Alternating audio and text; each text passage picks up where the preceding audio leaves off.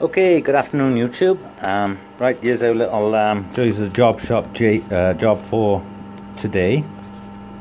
I'll be honest with you, I started this a few days ago and turned it, and I videoed the turning, and then I came to cut the splines and I scrapped the part. But there we go. So since I've had to come off a job now, and I've got a free couple of hours now, so I come back onto it. I scrapped the part because I forgot to add the width of the cutter, and I'll show you how I'm going to come in and cut these splines. But that's why, you know, simple mistake. Probably rushing a little bit. It's very difficult. It's probably more difficult than you imagine to try and video stuff and think about what you're doing at the same time. But yeah, so yeah, in fact I got the if we go over here, you know, I've kept the old part as a reminder not to be such a fool again.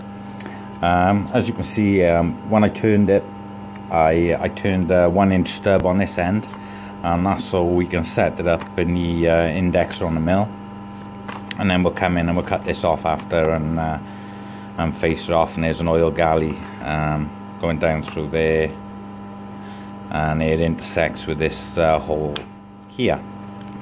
So there's a couple of different diameters on here. You can see here we got a diameter and a key seat. Then that reduces only by a very, very tiny amount. I'm hoping it's not where this caused the reduction in the diameter there, but it does look like there's a sort of definite shoulder there. So fingers crossed we'll be alright, because obviously I haven't got the dimensions of the original part. It's off a bike. It's either I'm not sure if it's front or rear wheel shaft, but obviously they don't make them anymore. It's a vintage bike, and they're having difficulty getting it. And as you can see, what's happened is it's bust this key seat right out of there. It's a little bit confusing, their configurations. I'm not that familiar with bike shafts, but there's a hell of a lot of keys in here, so you're taking a hell of a lot of material away. So you've got a big 1/4-inch Woodruff key in here, and you've got a little 5/16 key here, and then if we come up this end, we've got a 5/16 key here, and we got a 5/16 key here, and also, I'm not sure if you can see on the camera, it does appear to be some in there. Now I'm not exactly sure what that is. So I'm gonna leave it out, because I think this portion I believe is a bearing surface, hence the oil supply to it. So I can't really see why you would need this in here. So for the moment we're leaving it out. You can see it was done in a pile of different operations, a pile of different setups, and again I'm not exactly sure why that is. If you look at the large key, it's in line with this spline, so that would make sort of sense because you're doing it in one setup. But then you come across to this smaller 5/16 key, and that is, if we look, that's offset over to the one side, which is a little bit strange why it is that they've done that.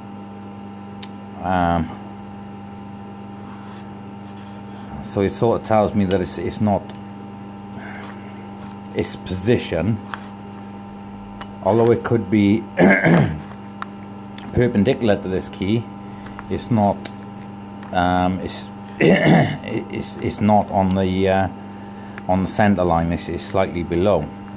So that's going to probably prove to be a little bit of an issue. And then these key seats at the back here, if you look, they're sort of not in any relationship to anything else either, you know, and the hole's not in any relationship to anything, so it's a little bit of an odd one. Spline wise, again, it's relatively simple, because basically you've got, if we can just see, we've got 4 splines at 90 degrees to each other, which we're going to come down, and the first thing we're going to do is we're going to cut these recesses. Now ideally you'd want a 90 degree cutter to come in and actually cut them. Oh, focus, yeah. But we haven't got one, so we're going to come in with a slitting saw and recess that out, and then we're going to come in then with an end mill and just remove this material here.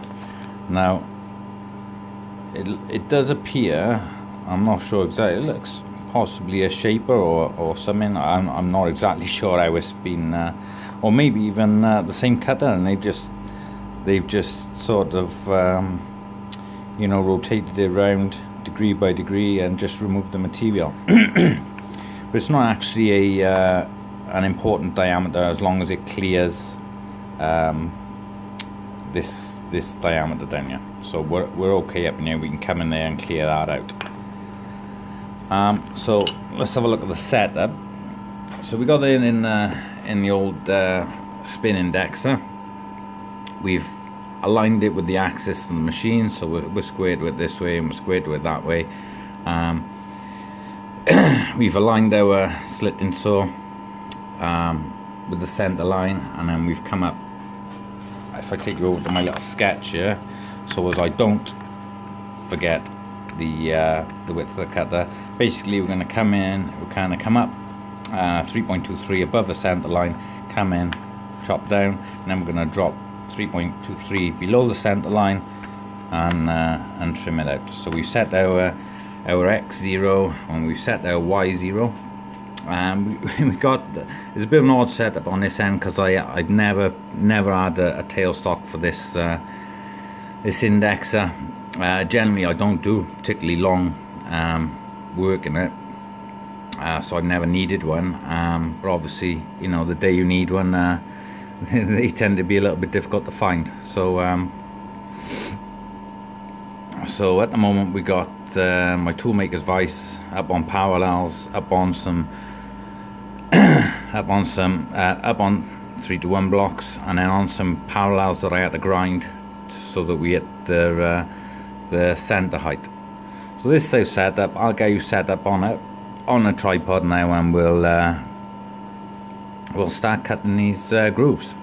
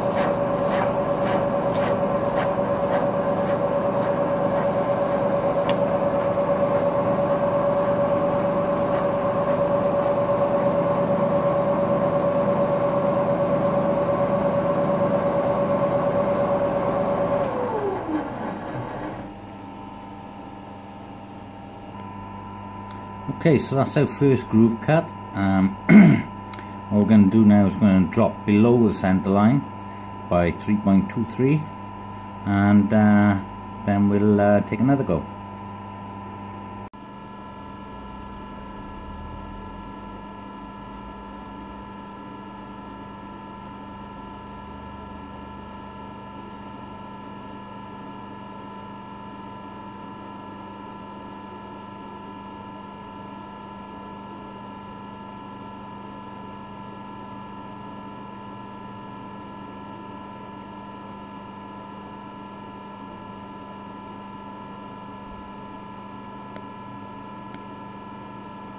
Come on.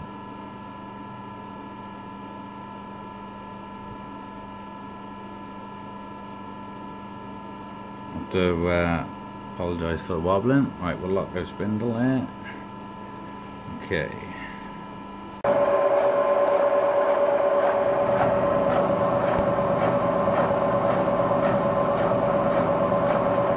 Okay, we're at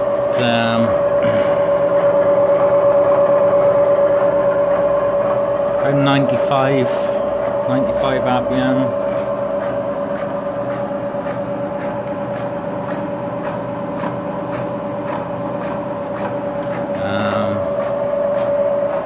And we are at about 1¼ inches a minute.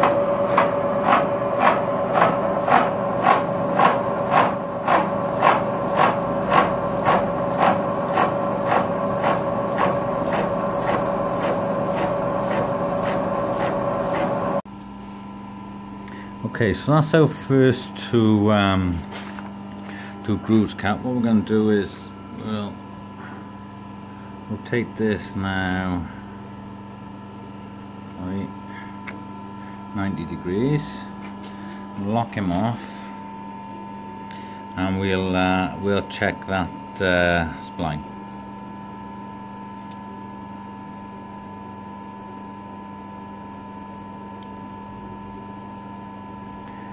Okay, so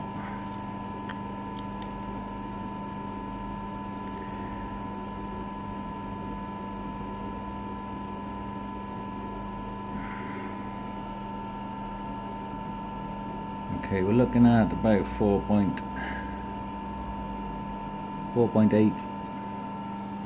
Right, if we check our original line,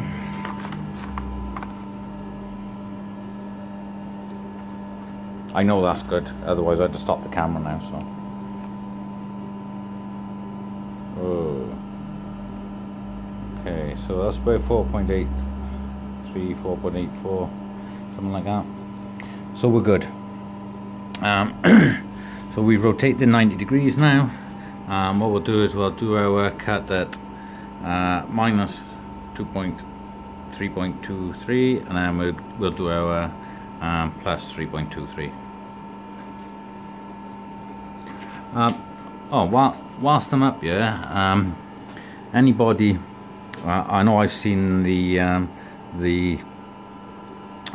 Toyo frames for these, for holding these, and I was very tempted to buy one originally, but this one, when I saw the price of them, to be honest, it put me off a little bit. So all this is an aluminium block with a recess machined in there that locks onto this tab that's on the front of your bridge ports, and there's a tapped hole in there, and then the same with this top one, which has got a little recess machined in there to line up the tab. And obviously it's just you can just see there it's got a slot machined in there that locates on the tab, and these are just drilled in there, and then you don't lose your scale either. You know, you can keep your scale on there, nothing. If you still want to use your scale, you can. And then this is connected with you can just about see behind there, so there's a brass bush in there with a plate on the back here that actually connects that via the screw there. So you know, it was I think it took about an hour perhaps to put on, and cost me nothing. So and anybody who knows me by now knows that that's the right price. Right, so we'll get this locked down now and carry on cutting, and I'll bring you back when we've cut all the recesses.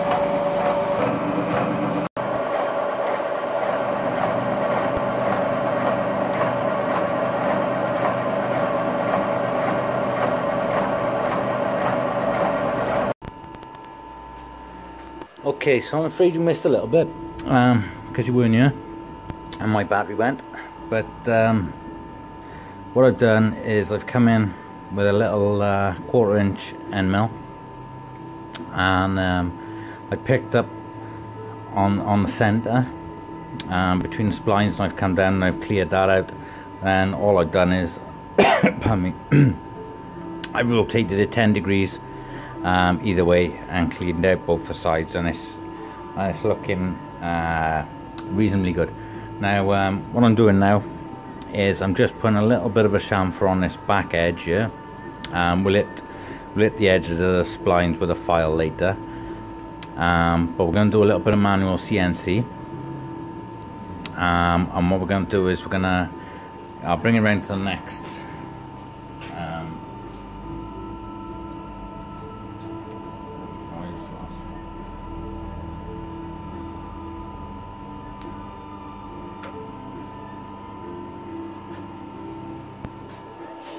so that's the center of the next spline. Now we're zeroed up on our X, we're zeroed up on our quill, so we're going to bring the little chamfer cutter down, and we're going to plunge down into it till we hit our zero. We're going to lock the quill, and then all we're going to do is we're going to rotate the actual indexer whilst we got the cutter engaged, and put a little bit of a chamfer on our back edge. Right. Let's bring it down.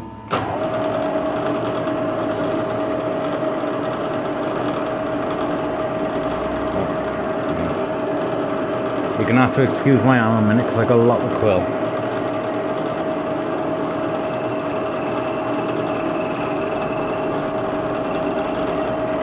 Okay. So we're actually cutting now, we're down in the cut. I'm going to pull a pin very gently now. I'm going to keep a little bit of tension on the locking screw, and we're going to rotate it in both directions, and put a chamfer on our back edge. Obviously when I'm rotating clockwise it's not too bad because the mill's conventional milling. When I'm coming back the other way it wants to climb, that's why we're running it quite fast, and hopefully it's not going to drag us in there. Let me see if I can.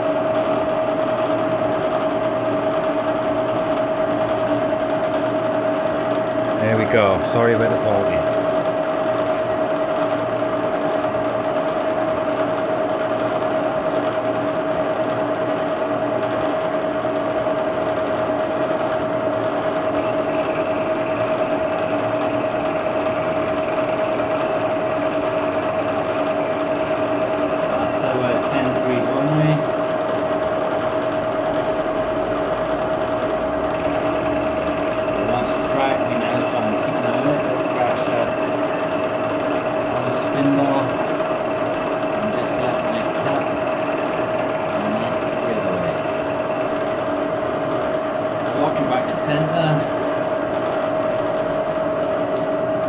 Pull our quill out the way, and now we got a nice chamfer on our back edge. Now the next things we need to do are, let me bring it back out. Next thing we need to do now is we need to put the woodruff cutter in, line it up so we got one of these on top, and then we're going to pick up the centre, and we're going to drop down, and we're just going to plunge in with the woodruff cutter. I'll get that set up and I'll bring you back now. Okay, so this is our 1/4 inch woodruff cutter, or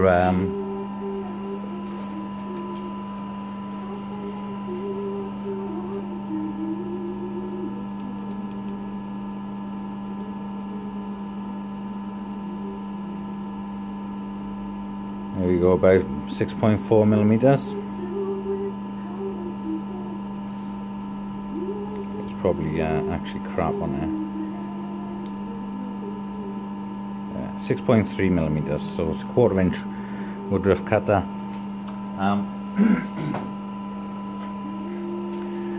What we're going to do is we're going to pop them up in the spindle, and we're going to come down. We're going to align the top of this because this one happens to be smack on centre.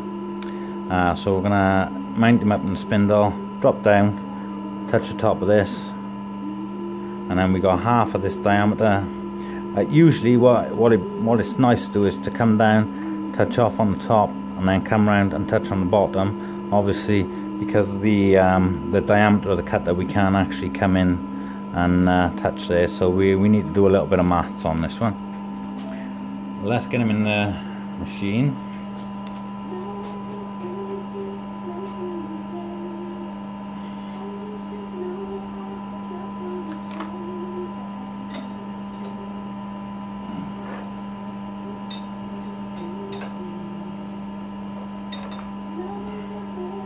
After I don't know how many years of using this machine with no brake, I finally got around to changing the brake pads on this the other day, so I've actually got a brake now. It's quite a novelty. Right, so we should be at 90 degrees. Actually, if we do it on 0, we won't get confused, then will we?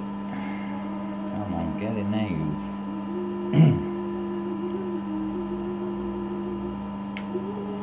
Okay, so there we go. Okay, if I bring you around the other side now, you can see what we're about to do.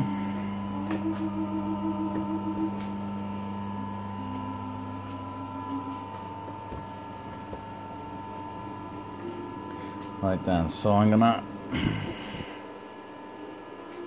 bring this down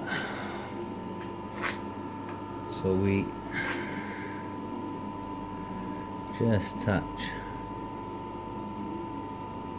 there. Then I'm gonna 0 it, my quill. Then I'm gonna drop down 3.15, which is half my cutter.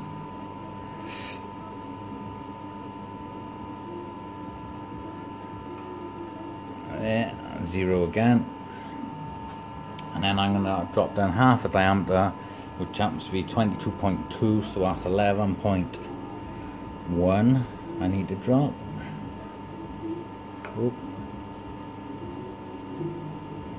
Okay, I'm going to lock my spindle and 0 it. There we go. Just a little check. Okay, it's looking good. It looks right on centre.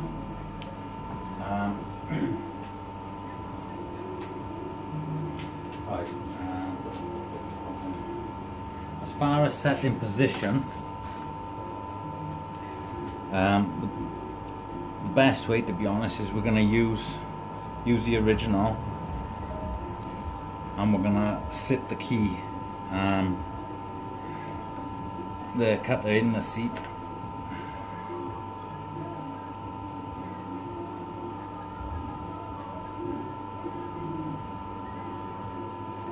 and then that will mean then that we are in the right position.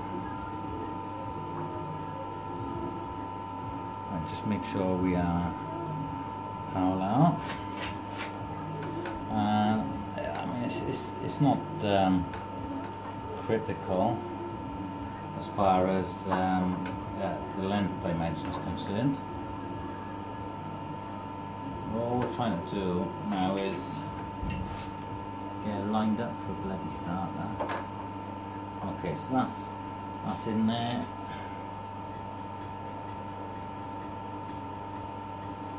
Okay, there's no wiggling back and forth. So that's fully engaged. That's up against there, so we're good to go. Right, I'm going to zero my X there.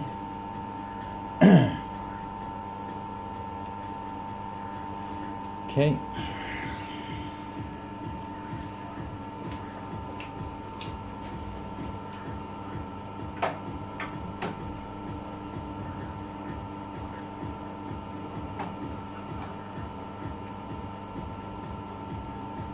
Okay, so I'm going to use just a normal depth mic and try and straddle the diameters a little bit to get a depth. I'm not that concerned because we gotta remake a key for this anyway, just so you can see what we're actually doing. So that better, you can see through it then, can you? So we're touching on a diameter both sides, and we just want to get down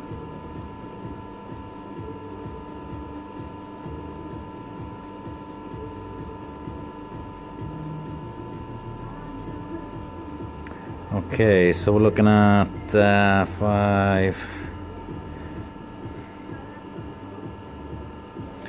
5.3 deep. Let's just recheck that.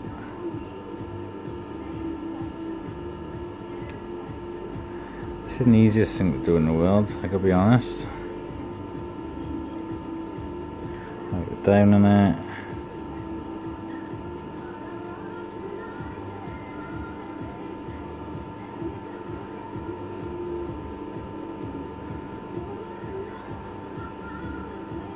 Okay. Right, okay, yeah. So about 5.3 deep.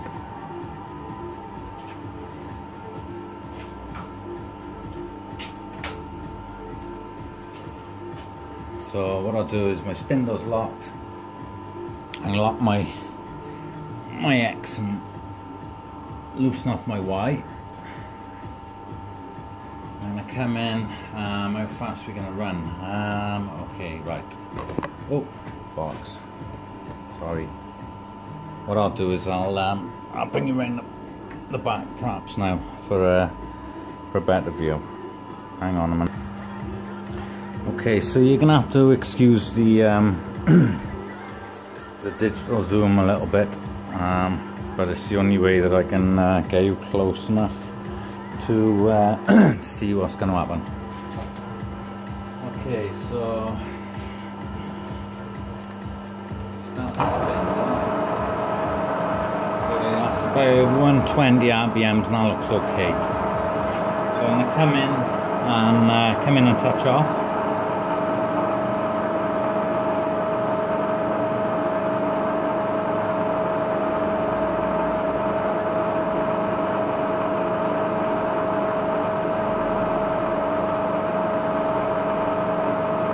I can just share that now. Zero my Y.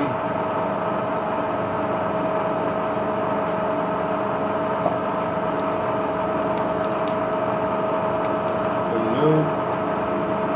And in we go. Make sure everything's tight.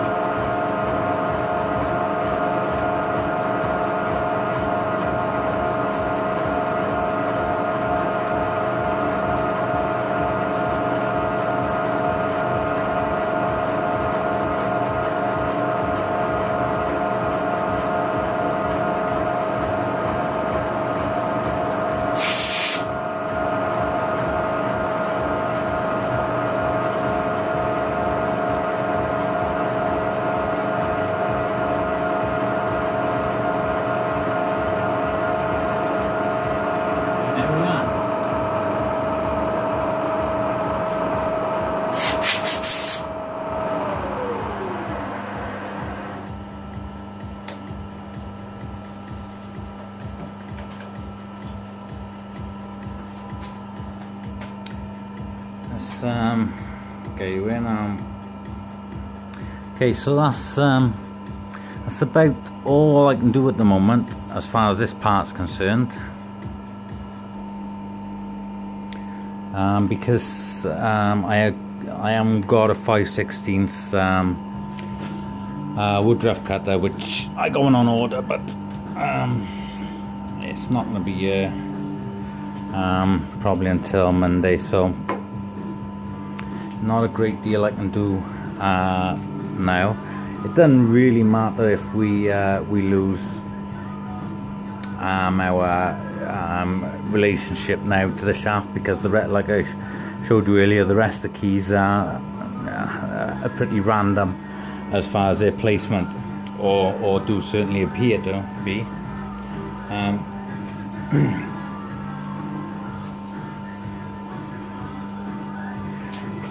When the other cutter gets here, we'll come back and have a little look at it and cut the other keys, and then we'll drill through all, part it off, and put the oil hole down in there.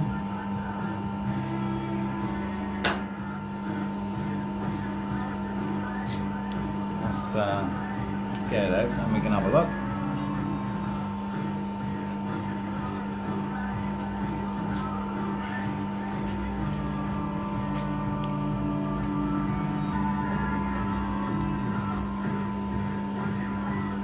Okay, so that's about it.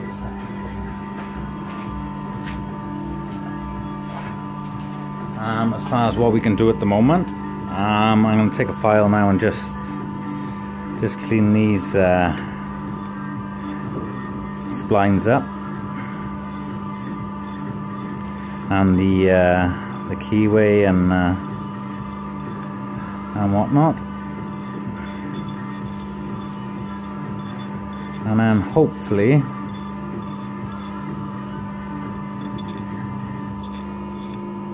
we'll have a nice looking part. There's our keyway we just cut. Not bad actually, considering that's pretty old cutter.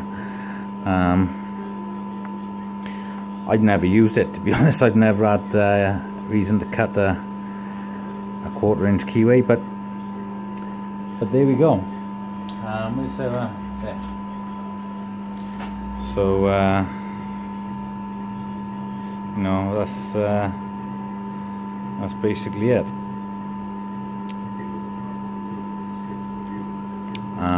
I think it's certainly turning out quite nicely. So there we go. That's it for this little bit. And as soon as the other cutter comes in, we'll get back on with it. Right, I'll see you next time.